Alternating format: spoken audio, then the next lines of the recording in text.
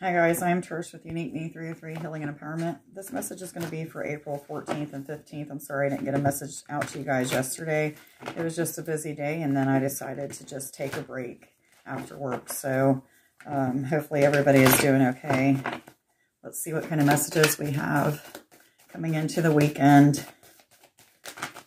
Well, for me, it's a weekend. Start of my weekend. All three of these.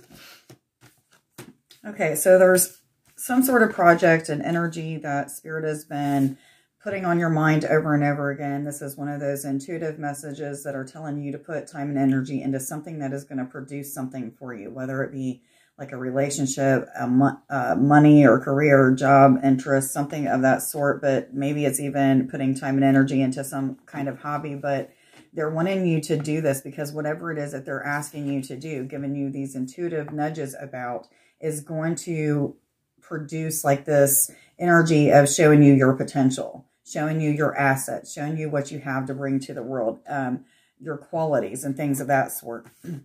There's going to be a lot of inspired ideas, creative inspirations that are coming to you at this time. So again, you're being asked to put time and energy into those things that keep repeating in your mind. You're having intuitive visions about, or just these inner knowings that are telling you connect with this energy.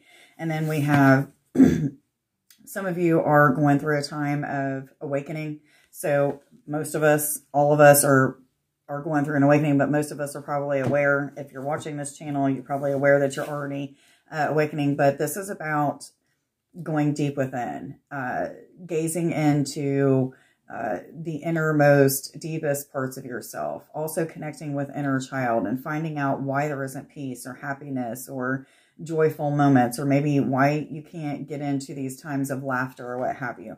Learn how to be playful again. Learn how to joke and be childlike and creative again. I'm sorry about the color in here, guys. I don't know why the lighting keeps doing whatever it's doing, but it's doing it.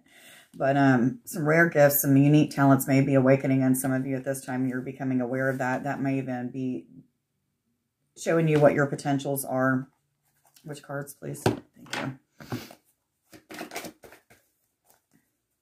So the elk came out the other day, and I didn't get to share it. Oh, it's not the elk. I'm sorry. It's the emu, which is talking about going on a new adventure. So there may be some sort of new start to, like it says, an adventure. But I was trying to tap in to see if there was any more in this. But I feel like a lot of people are just getting out and doing like summary type things, or getting their yards ready and things of that sort. For whatever reason, I'm getting that with this card. But this is really about taking time to be adventurous, be childlike. Again, doing things that are going to provide some fun. And then the spider is about dreaming big. So go out.